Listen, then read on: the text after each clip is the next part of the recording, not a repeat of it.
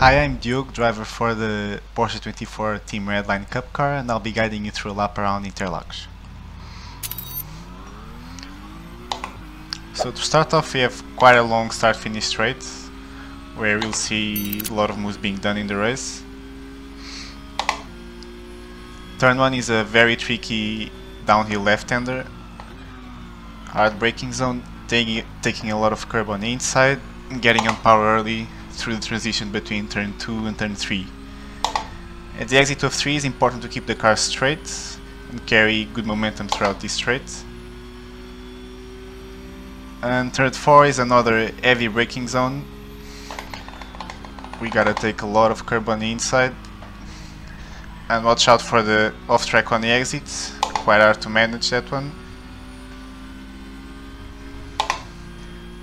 Coming into turn 6, a very long right-hander, where I like to keep it very tight on the inside and take it in third gear.